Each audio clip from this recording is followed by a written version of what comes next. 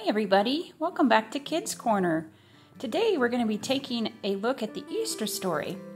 We're going to use these fun, colorful eggs to help us learn more about the Easter story and what Jesus went through during that time.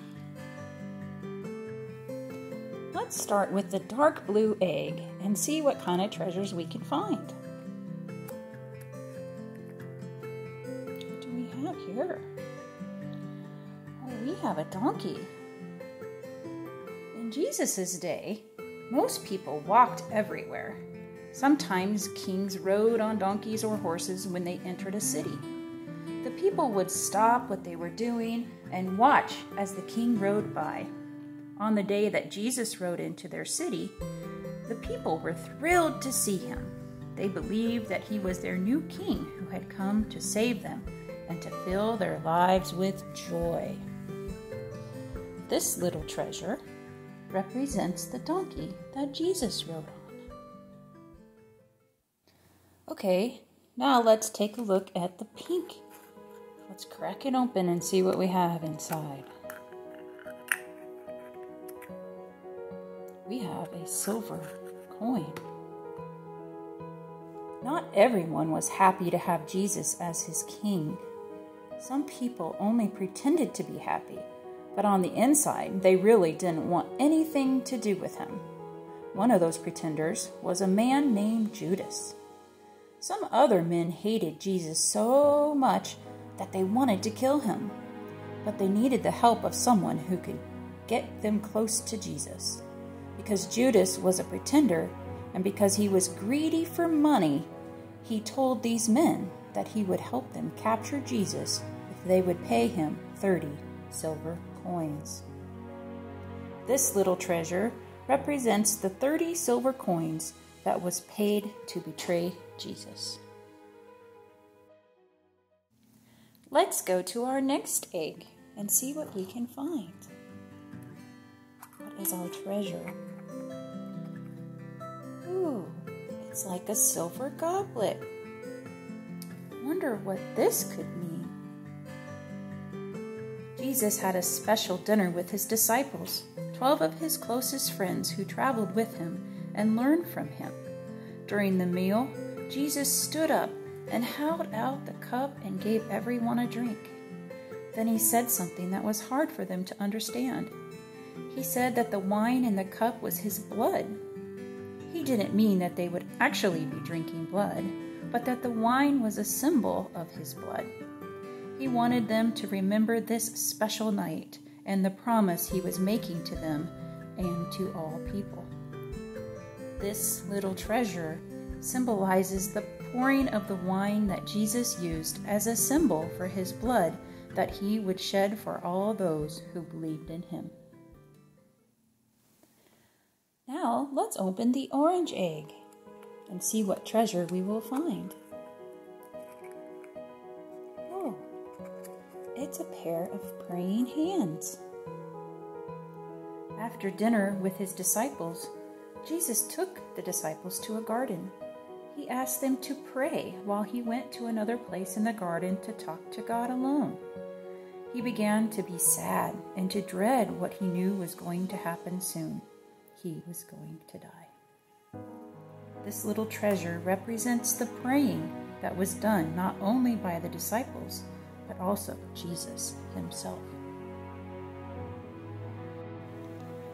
We are going to open the green egg now and see what treasure we have.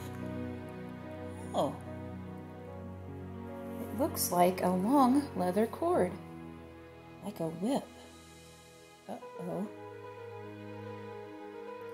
When Jesus finished praying in the garden, the men who wanted to kill him took him as their prisoner. They brought Jesus to Pilate, their ruler, and he had Jesus whipped. Jesus hadn't done anything wrong. The men who wanted to kill him were afraid of losing power, so they wanted Jesus out of their way. They knew that if people really believed that Jesus was the Son of God, which he was, they would follow him. This little whip represents the whip used to beat and hurt Jesus. Let's see what the yellow egg has. Look, we have a rooster. You may wonder what a rooster has to do with the Easter story. For Peter, one of the disciples of Jesus, the sound of a rooster crowing triggered great sadness and caused him to cry. Here's what happened. Peter was one of Jesus' closest friends, and he once promised Jesus that no matter how dangerous things might become, he would always be loyal. Jesus could depend on him. But that began to change when Peter realized that those who planned to kill Jesus might want to kill him too. In fact, Peter was so afraid that he denied even knowing Jesus. Just the evening before, when Peter had promised to be loyal, Jesus told him that he would indeed deny knowing him, not just once or even twice, but 3 times. And in fact, it happened just as Jesus said it would. The rooster was still crowing when Peter remembered what Jesus had said. Before the rooster crows twice, you will deny me 3 times. Peter was so ashamed that he ran away and cried. This little treasure reminds us of Peter denying 3 times that he knew Jesus. Let's move on and see what we have in the light orange egg. No, this doesn't look good. We have a crown of thorns. After Jesus had been whipped, the soldiers took branches with thorns, twisted them into the shape of a crown, and shoved it down on Jesus' head, making him bleed. We know that because Jesus was the Son of God, he could have stopped the men from hurting him, but he let them continue. Do you know why? Because even though he hadn't done anything wrong, he had not sinned, Jesus was taking the punishment for all the wrong things that any person had ever done or ever would do. This includes you and me. This little treasure represents the crown of thorns that was placed on Jesus' head. Let's see what is revealed in the green egg.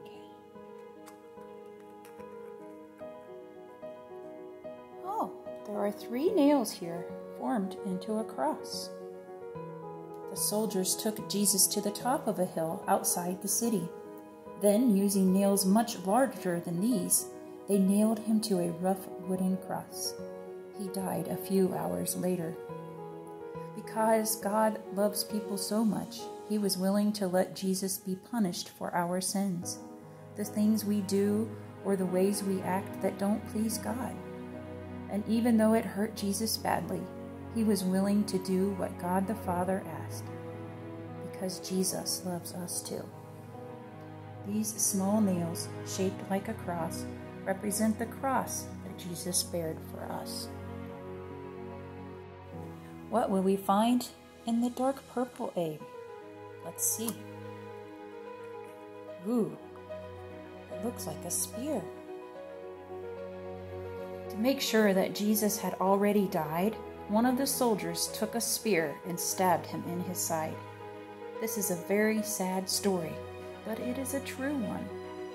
It is sad to think that Jesus died and that he died in such a cruel way.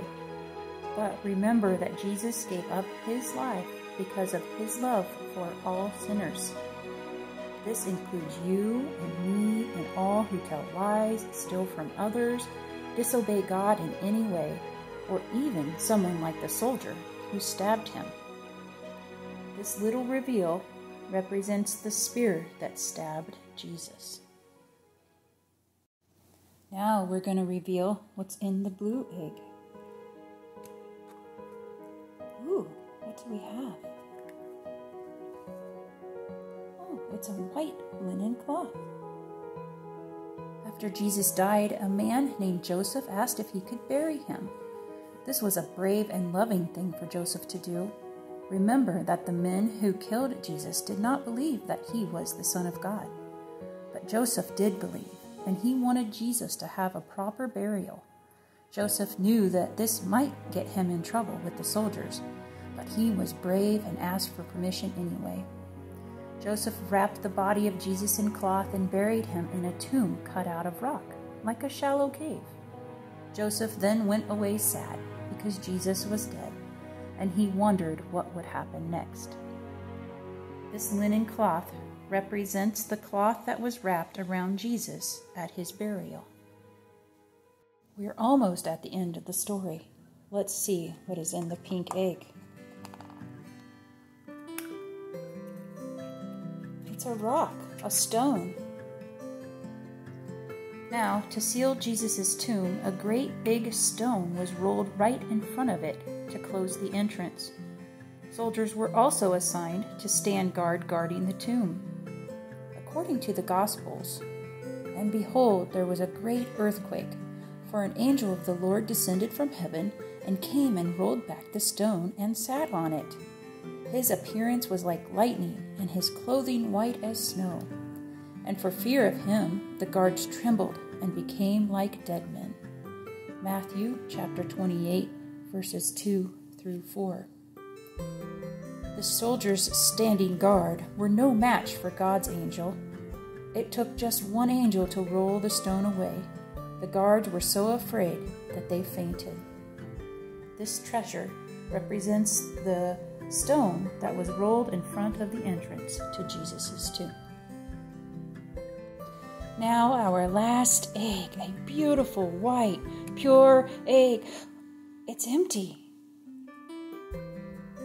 When two women came to the tomb of Jesus, they were surprised to see the heavy stone was rolled aside, and the tomb was empty.